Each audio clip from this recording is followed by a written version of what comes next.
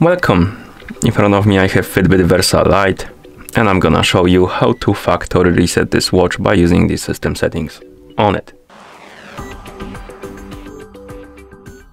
Before we start, if you want to factory reset your watch, make sure that the battery level on your watch is at least above 20 or 30%, because if the battery dies during the resetting process, it might damage your watch. Now let's continue with the reset. So first thing you will need to do is to wake up the screen on your watch, and you can do it by pressing the side button.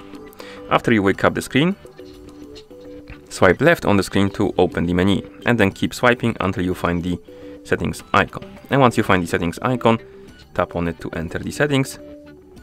In settings, scroll down and find the option called About. Once you find it, tap on it. Here, scroll down and find the option called Factory Reset. Then tap on it. Oh, my bad, not shut down. Let's go back. Factory Reset. And once you tap on the Factory Reset, you will need to tap on the Reset button right here to confirm and start the resetting process.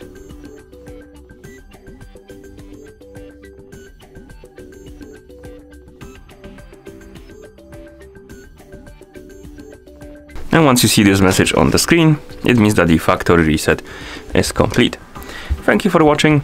If you found this video helpful, please consider subscribing to our channel and leaving the like on the video.